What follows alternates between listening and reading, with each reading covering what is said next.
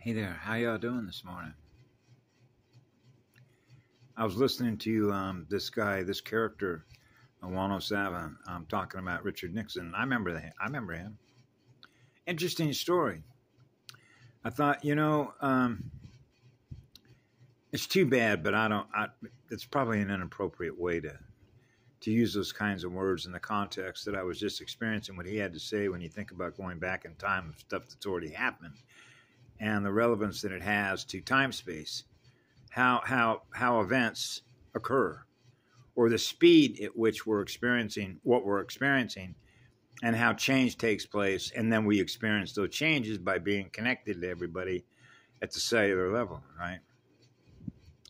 So then I began looking at the items that are around me as artifacts, and like a frame up on the wall, and I realized that the frame is made out of wood. So somebody cut down a tree. Somebody was using their electron to do that. How long did it take before that frame ever got up on that wall? Right? How long did that actually take, right? Because you got all the worker bees that are in the process, got to cut down the tree, right? And then you got to produce it in a way in which you can make a window frame out of it.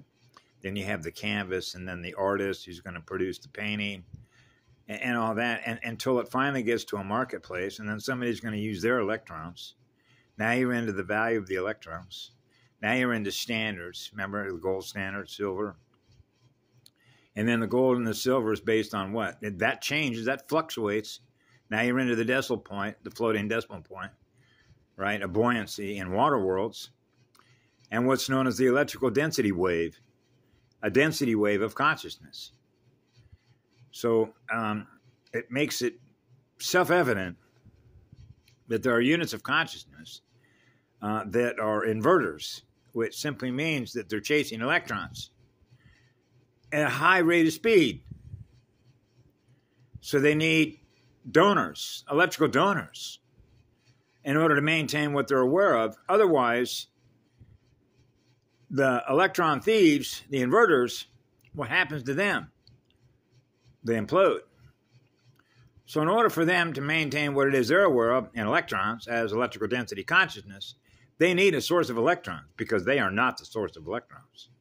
We are. And that's how you can measure how fast things change in your energetic environment on the visual holographic terrain. Right? So it'd be cool if somebody did a video on electrical density waves of consciousness. It's experiencing itself, right?